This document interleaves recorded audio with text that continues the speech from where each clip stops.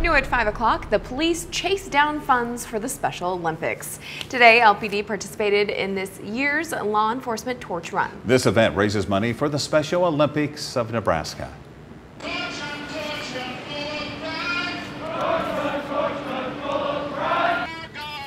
There are more than 6,600 Special Olympic athletes here in Nebraska, and these funds help them continue to compete and do what they love.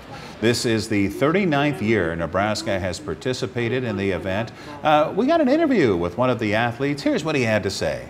It means the world to me because it means that people care and they see us as a real sports organization and just an organization for people with and without disabilities. They don't see us as a charity case. They see us as real athletes and real human beings that can make an impact. Thank you to all the police officers for doing this and all the money they raise. I know all the athletes and we really appreciate it. So thank you. Nice job, Wyatt. Very well said. The torch is going to reach its final stop at the opening ceremony of the Summer Games tomorrow.